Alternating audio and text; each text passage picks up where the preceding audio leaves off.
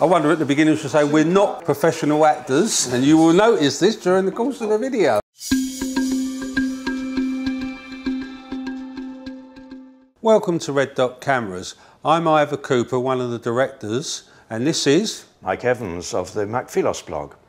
And this evening we're going to show you the new Leica M10-P and some of its cosmetic changes first of all. Well, all the P models from the M9, the M240 and now this one have had a more discreet appearance, as Leica like to claim, by removing the red dot and by having the top engraving showing the Leica logo and the words Leica Camera Wetzlar Germany.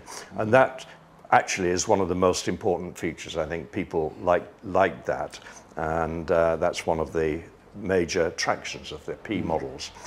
And also by removing the red dot, we see the screw, large screw there. Over the previous M10 model, the MP version of cameras, the Leica 240 in fact, had a domed head screw. This time they've made it totally flush with the top plate. It doesn't protrude from the body.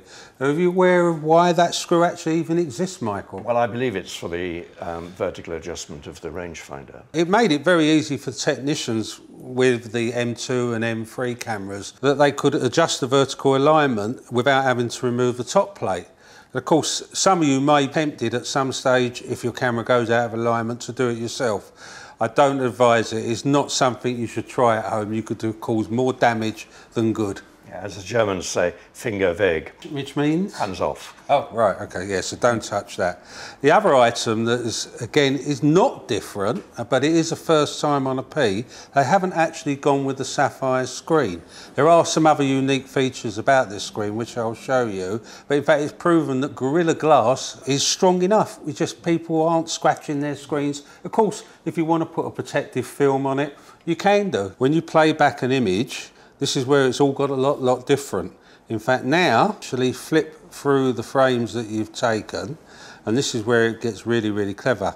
You can zoom in to the image and look around, so if you want to check for sharpness as such, you can actually check. Whereas previously, you either had to zoom using these buttons to navigate round and zoom in and out, etc. So now it's become a touch screen, which makes it much more user-friendly. I think it's a very useful feature. Yeah. Something I could see myself using. And before we leave the screen, there's another very useful feature that Leica's incorporated this time, and that is a level gauge or spirit level, so that you see the two bars there. When you get it right on the level, you will see a green line in the middle. In case you're wondering, in fact, the M10-P has still retained the size of the M10, and in fact, they've managed to keep it the same thickness as all the traditional M-film cameras. It's not got any thicker. They've managed to keep it all in that same standard now body shell. The camera hasn't grown or shrunk, come to that. As with all -P models, there's usually some internal technical changes. On the last MP, for instance, we had a doubling of the buffer size, which was quite an important advance for people and was an attractive feature. This time we've got something entirely new and came as quite a surprise, and that's a near silent shutter, as Leica claim. They say that it is the quietest shutter that we've had on any film camera or digital camera, and that's quite an achievement. So, Ivor, what do you think about that? Well, it's quite remarkable. I mean, I'm just going to fire this shutter now. It's incredibly quiet. It's quite a whisper. I think it would be a good idea if we had some comparison sounds. We have got previous cameras here, so yeah. What have we got, Ivor? The M240, an M9, and of course, the M10. So let's start with the M9. Quite a loud sound, and it's quite an after sound too on the M9. What do you think? Yeah, there's a linger after the shutter's gone, and it's quite a mechanical, I don't want to say tinny, but quite a mechanical sound. So what's next? And then we have the 240, which followed on from the M9. Yep. Feel heavy, by the way. And right, the 240. Also quite loud. Mm-hmm. Yeah, it's a little bit more positive. It doesn't quite have the lingering sound, but it's a different sound, but still quite loud, as you say. And then, of course, we've got the M10.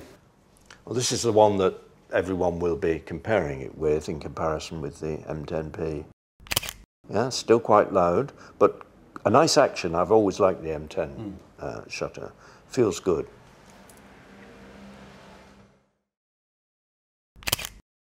Yeah, it doesn't have the lingering sound after that the earlier cameras seem to have after the shutter has gone. This is positive. The M9, yeah. But there is still a positive click there. Yeah. Whereas if we go now to the new camera. Yeah, the M10-P. Leica claimed that it's near silent. Well, it is quiet. It's very quiet. Yeah.